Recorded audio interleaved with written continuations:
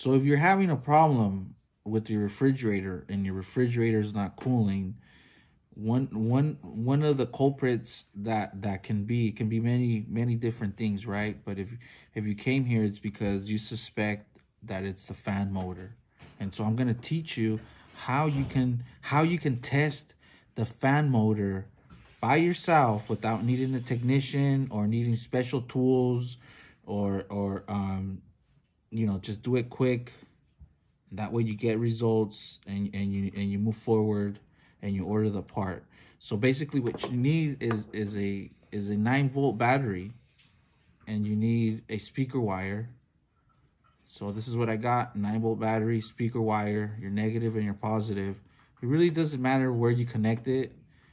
Just connect one end of the wire to one end and the other to the other end, just like this. And what I did is I put some tape on it right there to keep it holding it, so it stays in place. And then here's the motor. I've already taken the refrigerator apart, so I'm not gonna waste your time doing all that, because I'm sure you're here because you want to see how to test it.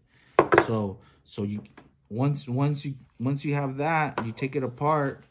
Basically what the wires, the pings you're gonna hit is you're gonna hit ping number 1 and ping number the last one. So you're gonna skip the one in the middle, and then you're gonna test the first and the last one. And so you're gonna put the wires in there that way, and you want to put something on top so that you can see that it's spinning. So you want to put something on top so you can see it spinning, and then you want to test it. So you put it in there, and you put it there. You make sure there's connection, and you see that nothing is spinning. So at this point, you know, hey, it's not spinning. It's not working.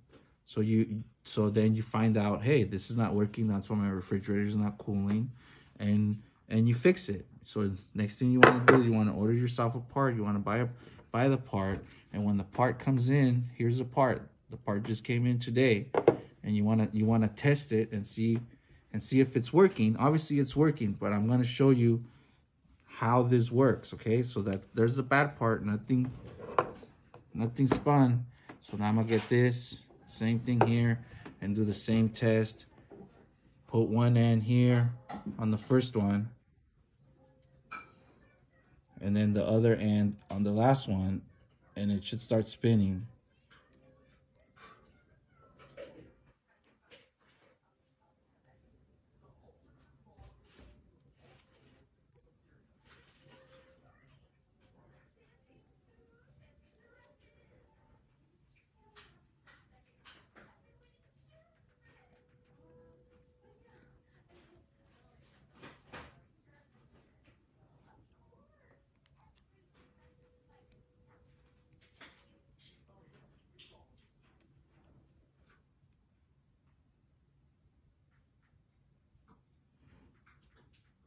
You see what I mean?